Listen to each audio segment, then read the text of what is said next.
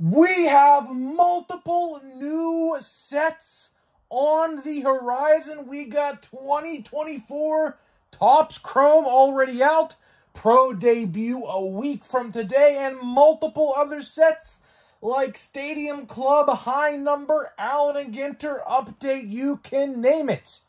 And Target has made a pretty bad retail sports card change. So what's going on, guys? It's Grip and Rip. And before we get into that, let's talk about the giveaway. So at 10,000 subscribers, we are giving away hobby packs of the newest product available at that time. All you got to do is be subscribed, like this video, turn on the post notifications for all the content at hand, and last but not least, leave a comment in the comment section of this video and countless other videos on what has been your favorite moment so far this baseball season, and I will pick the winner once we hit the coveted 10,000 subscribers. So there's that. So let's get into it. So, of course, today, well, when you're watching this, it's Wednesday, but yesterday, Tuesday, when I'm recording this,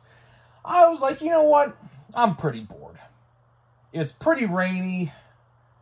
I really didn't feel like sitting in the house. I know it's kind of strange, but I was like, you know what? Let's go for a little ride, right? A lot of new stuff, like toy, like action figure-wise, is hitting stores right now. So I was like, you know what? Let's see if we could find, the things I'm looking for, like WWE stuff and Marvel stuff and things like that. Let's go to Target. Let's go to Target. Target is the place to be right now for action figures, at least. And I was like, you know what? Let's just go. Nothing to do today. I'm bored. I don't feel like sitting in the house. Let's go, right?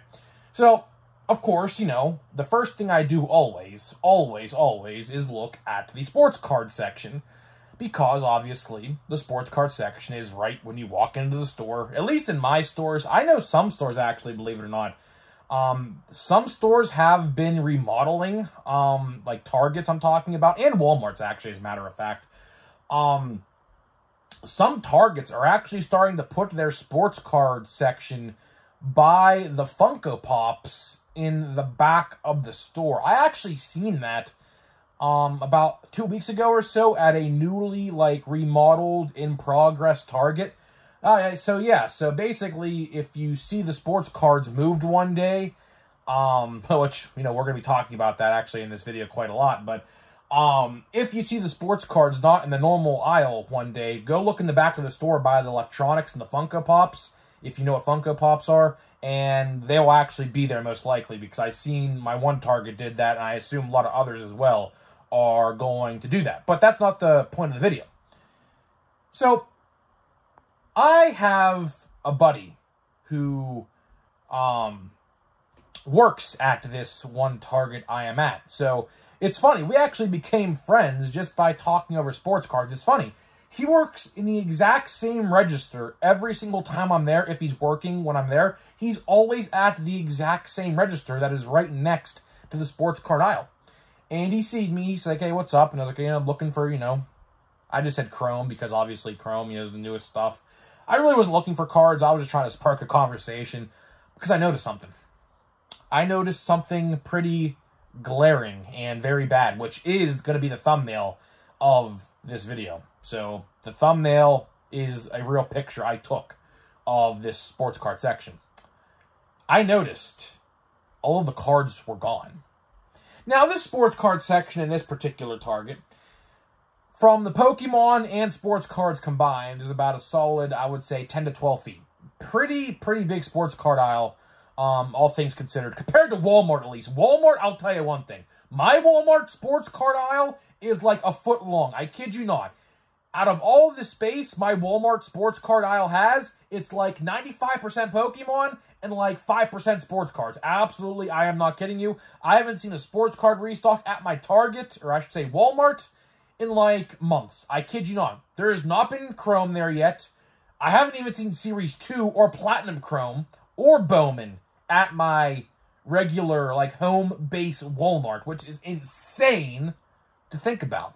But that's for another day. I noticed at this particular Target that the sports cards were pretty much all gone. Now, what's concerning to me, what caught me right off guard immediately, was the fact that this is the Target. If you watch my channel, you know I talk about a Target all the time here on the channel. That there is one Target that is just filled to the gills of sports cards. Like, there is no shelf space or nothing for anything at this one Target. That is the exact same Target I am talking about today in this video. All the sports cards except these Caitlin Clark, like Iowa State or wherever college she played from, like blaster boxes, which there was like, I would say like 10 to 12 of them. I don't know, I didn't count them. But yeah, yikes. So what I did was, again, I sparked the conversation with my buddy who is a cash register at this, or cashier, I should say, at this Target. And I was like, what happened to the sports cards? Because I was just at this Target, like, literally 4 days prior to this. It was filled. It was filled up and down, like everything you want. And a couple days later, it was just, like, empty. And I said to myself, there's no way this is actually legit. Like, nobody would have just waltzed in here to buy all these boxes, and the shelves are bare. So I said to him, I was like, what happened to the sports cards? And I said, I was just here a couple days ago, and it was all filled, now it's all gone. And he said, guess what he said? The vendor took them out of the store. And the aisle for the sports cards is significantly smaller. It's about, I would say, 2 to 3 feet compared to at least 5 to 7 feet a couple days ago. And guess what was put in those extra feet of shelf space? More Pokemon, Yu-Gi-Oh!, whatever the hell else that I don't collect. Magic the Gathering, I think it's one of them. I don't know. The Disney cards, whatever. So, yeah. Yikes, to say the least. So, after I was done with that Target, I actually found some action figures I was actually looking for, so it was a pretty successful trip. I went to another Target about 10 to 12 minutes down the road. And again, that section is pretty much almost identical. Now, there was not an overflow at this Target. This other Target I go to is pretty tame on the restocks. It's not like overflowing like the other Target I was just talking about was. But still, I go there, and the shelf is blank. It's bare. And I said, what is going on? So now I'm on a mission. I said to myself, there is no way I can get to the bottom of this just by going to 2 Targets. So what do? Which is silly because gas is very much expensive in Pennsylvania. It's like almost $4 a gallon, by the way, which is ridiculous, but whatever. I decided to go to every Target in a 50-mile radius of my house, which is about 6 or 7 of them, luckily. So I said to myself, I said, I got to get a good sample size. I got to get an idea of what is going on here. And every Target except one in my area has taken every single sports card off the shelf and shrunk the aisle significantly. Let's talk about it. Why is this happening? Well, to put it bluntly, nobody's buying retail sports cards, at least in my area. Now, your Targets might not see this change, but if you're an area like mine where sports cards are on the shelf 24/7, 365 days of the year, and nobody's buying them, you know, this is what's going to happen, right? So if your Target has a pretty filled section, chances are this is going to happen to your Target as well, if not already. So yeah, the conclusion I came up with today after seeing this monumental information in front of my eyes, is that it looks like, from my guess, Target is going to be redistributing sports cards. So what do I mean by that? Let's use Pittsburgh for an example, because there's a Pittsburgh Target that is very, very popular and my friends go to on a constant basis. And believe it or not, you would not even be surprised when I say this, there are lines waiting for vendors at this one Target in Pittsburgh that I'm referring to, which is actually pretty incredible to me, considering the fact, like, right now there is, like, literally nothing that's, like, pretty valuable. Now, I'm sure when Prism football and basketball and whatever else comes out, sure, there will be lines, because people like to scalp and things like that, whatever, right? But for this instance, I was really, really shocked to hear that, you know, it's what they're doing is they're taking all the sports cards off the shelves at these Walmarts and Targets. I mean, Walmart's just the same. I documented this pretty well last year. Last year, my Walmart sports card aisle was like about 5 to 7 feet long, and now is reduced to like 1 or 2 feet. So, like I said earlier in the video. So, we're seeing the same thing happening right now at Walmarts and Targets like mine. Targets that, you know, don't sell sports cards to the extent maybe of which they would like. They're taking those off the shelf in stores like mine and putting them in big area Targets like a Pittsburgh or a New York City or like a Miami, downtown Miami, or, you know, Houston or whatever. If there's a big city Target, chances are those cards that were wiped off my shelves are going to Targets like that. Which, in the grand scheme of things, it's smart. It's smart. Because why keep them collecting space in my Target when they're not going to sell, and put them in a big city Target where you know they're going to sell because there's a higher demand and there's more population that goes to those Targets and Walmarts, because we're talking, I mean, these companies both do the same thing, right? So, it's smart. The idea of moving sports cards store to store to sell based off of demand in areas is smart. Very smart. So that way, vendors don't have to constantly stock, you know, big city Targets, because, you know, obviously, typically, vendors only stock like once a week, if that. Sometimes once every other week, as a matter of fact, in recent months and over the course of maybe the last year. That's another video I do want to make, that vending and restocks in my area have been pretty piss poor, if I'm going to be honest. Especially at my Walmart. My Walmart has been abysmal, with a freaking exclamation point at the end of that. Bad. So that's why, low-key, a little off topic here, but when 2024 Topps Holiday makes its way into stores sometime in October or November, because of course I did talk about that yesterday, Holiday is slated to go on pre-order on Walmart in around September or like early October, so stay tuned for that. We'll have more information for you there. But I really do fear when a set like Bowman Platinum or a set like Holiday come out and it's Walmart exclusive, I am not going to find it. Because every Walmart in my area is really, really, really not that good at vending. I don't know the reason why. Of course, we did document some Walmarts are receiving vendor company changes. I'm pretty sure it's still rolling out as we speak right now. So it's all up in the air, really. It's pretty sad. But to wrap this video up, really, at the end of the day, you know, Target is covering their ass, pretty much. That's basically the best way I could put it.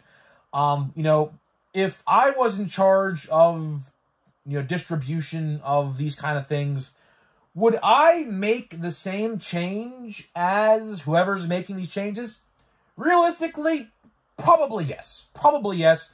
It's a smart move. I'm not going to say it's not. It's sad to see sports cards fizzle out in my area, but the reality of the situation is this, right?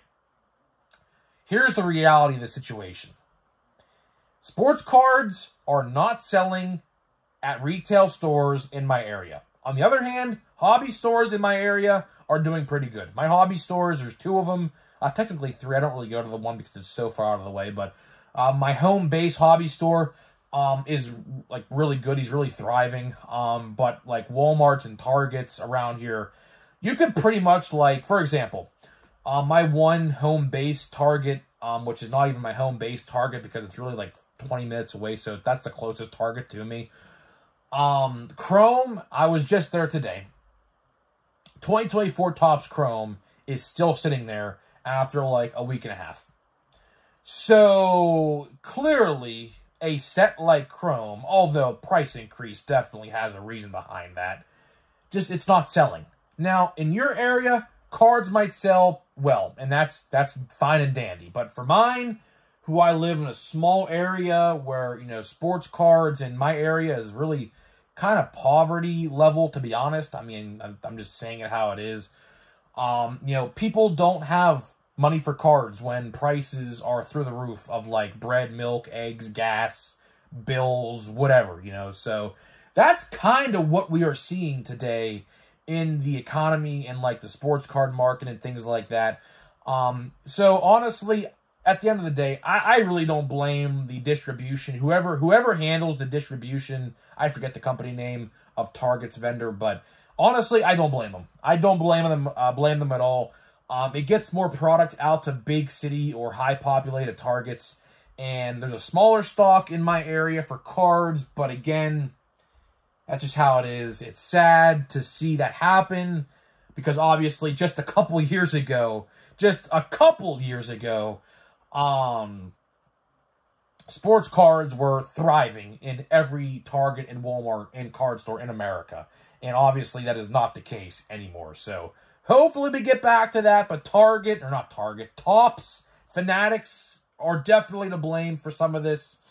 So yeah, we'll just have to wait and see. But either way, guys, that's all I got for you. That is all I got for you in the video today. So before we get into a pack of overpriced Chrome, let me tell you about today's sponsor of the video. So this video today is sponsored by SeatGeek. SeatGeek is the official ticket market of Major League Baseball. And we have partnered up to deliver huge savings for you guys who watch my videos. So click the link down below and download the app today. Use my promo code GRIPANDRIP. That's promo code GRIPANDRIP. All one word. To save $20 off of your first purchase. Again, first purchase. So big thank you to SeatGeek for becoming the official sponsor of the channel. Absolutely love what they do over there. They've been really kind to me, so I love what they do over there. So go give them some support and go have fun at a baseball game or wherever else you want to go. So, all right, let's see what we get here. I'm not really expecting much, to be honest. If I'm going to be completely honest, not really expecting much. Let's see. Yeah, I mean, whatever. I mean, it is what it is. So let's see. Just not good, man. We'll do one more pack. We'll do one more pack. I think I have room to do one more pack. I think. Let me count them real quick. We're down into the single digits. I know that for a fact. So let me see. Today's the 31st, but by the way, tomorrow's August. So thank you for a great July, by the way, on the videos. So let's see. August 1st, 2nd, 3rd, 4th, 5th, 6th, 7th. So yeah, I can do, I believe, one more pack. And I dropped one, so I'm going to pick that one up so I don't step on it. So, all right, here we go. Here we go. Let's see. We'll do one more, and that'll be the end of it. We only pulled one, actually, well, technically two. We only pulled two parallels in this entire box. The Juan Soto blue and our autograph, which was purple. So, with the parallels, we have not pulled, like, even, like, you know, that's pretty cool right there. Summertime at the Park, Jackson Holiday, who actually just got called back up today, actually, as a matter of fact. So that's pretty cool. But even with, like, the rookies, I was just saying, we really haven't pulled many good rookies. Like, we haven't pulled Holiday's base. We did pull Langford. We did pull Trio. We did not pull Merrill. We didn't pull Holiday base. Skeens, or not Skeens. Jared Jones. We did not pull a Jared Jones base, although I did buy his card on eBay, so, I mean, that's really not that big of a deal. But, yeah, I mean, that's a pretty cool card. That's a pretty cool insert, so I really can't complain about that. But, again, the color parallels have not been producing. So I'm not entirely sure my box is just terrible or whatever, but yeah, we definitely have to up the production because 2 parallels, which, I mean, for $200 a box, that's just not going to cut it. That is just not going to cut it at all. Again, thank Shitty Breakers Delight Scam, because that's obviously what is happening. Now, if Breakers Delight Scam didn't exist, my box would have probably had at least maybe 3 or 4 parallels, but we'll see. We still have a couple packs left to go. Don't give up faith yet. We could maybe pull something else. So, let's see. So, either way, I'm getting out of here. Let me know what you think, and I'll see you guys in the next video.